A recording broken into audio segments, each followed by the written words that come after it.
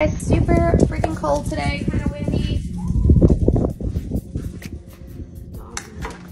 Being crazy. This is gonna overflow. I filled it up way too high last night. I did not mean to. Oh my god. Jesus.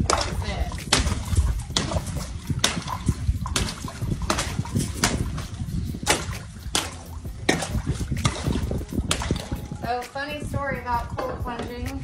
I've been trying to get everybody I know into it. I'm really close to getting Zach to do it. He just won't. When I first started,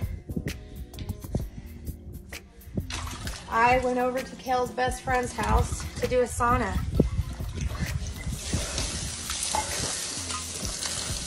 And we talked about doing this and talked about the benefits, and I was like, hell no.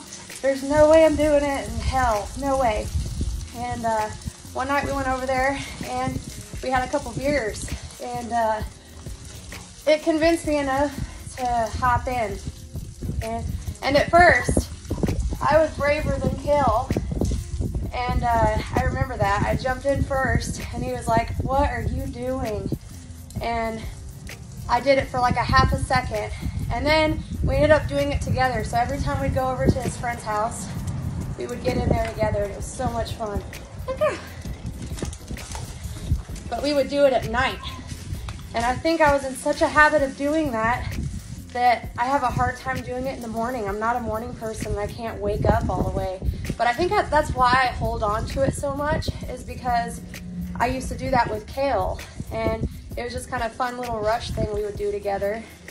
And his friend really got us into it. But I don't know, looking back, I feel like that's why I hold on to it so much, is because it was something that we did together, and I thought it was really cool. And now I'm seeing actual benefits from it, and it's pretty awesome. The dogs got all stuck in my tomato cage, so I gotta help them.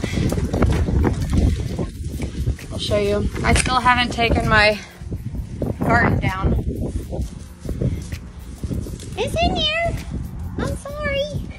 Careful. Yeah, I need to really get on my pole garden game. But people ask what I do after this, and I just kind of like hang out in the house and warm up.